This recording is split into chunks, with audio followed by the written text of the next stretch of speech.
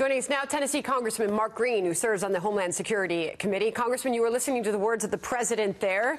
He said, I've been the most transparent president, just went through the Mueller witch hunt, no collusion, no obstruction. He continued to make his case why he's going to fight this subpoena from House Democrats. Yeah, it's pretty crazy, Sandra, and thanks for having me on the show, by the way. I mean, when Ranking Member Jordan reached out to Klein on the Oversight Committee, he was more than willing to come and testify and talk to the committee. And then Chairman Cummings just issues a subpoena just to poke the president in the eye. I mean, this is just a massive leveraging of the legislative branch against the executive branch. Nearly every single committee chairman, Democrat committee chairman, is investigating some aspect of the president. You look at Ways and Means, they're looking at his taxes, the finance services, they're looking at Deutsche Bank. Oversight is looking at Mr. Klein.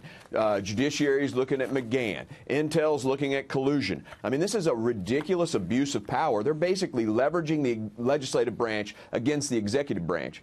And the real issue is, just like the president said in the copy you played earlier, this is about opportunity costs. I mean, the majority Democrat Party has nothing to show for what they've been there. You know, they've been in charge now for months and nothing to show for it. The president wants to talk, you know, immigration. Even Senator McConnell said, let's do immigration. We can get this done. And they just want to keep investigating the president. For them, it's 2020 talking points, and that's it. Dr. Bennett made a similar point earlier on. He said, you know, while the Democrats are sticking with this message of investigate, the president, he's down there heading down to Atlanta to fight the opioid crisis. He's touting the strength in the economy. He's talking immigration every day.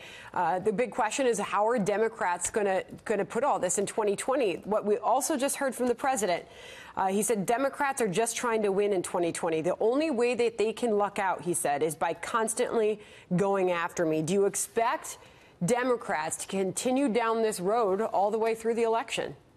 Yeah, I absolutely do. I mean, the president, you know, to put it in his words, is winning, and America is great again. All of these awesome things that he cited, you know, taxes, regulations, the work with China, the new NAFTA agreement, the work with North Korea. I mean, he is making stuff happen. He's leading for the American people, and all they've got is just to keep dredging up these investigations. It's ridiculous. It's unfortunate.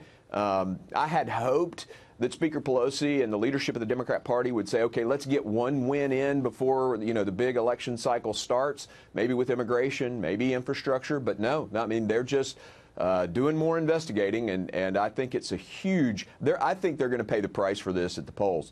I just bet all of those Democrats who are in seats that Trump won are shaking in their boots every time Maxine Waters opens her mouth. I mean, and Adam Schiff and all of them. Those committee chairmen, when they say something, those Dems who are in Trump seats, they're scared to death. Congressman Green, as you've been speaking there, the Marine One has touched down Joint Base Andrews as the President and the First Lady will soon board Air Force One on their way down to Atlanta for this summit on the opioid crisis. Congressman Mark Green, appreciate your time and for joining us on America's Newsroom this morning.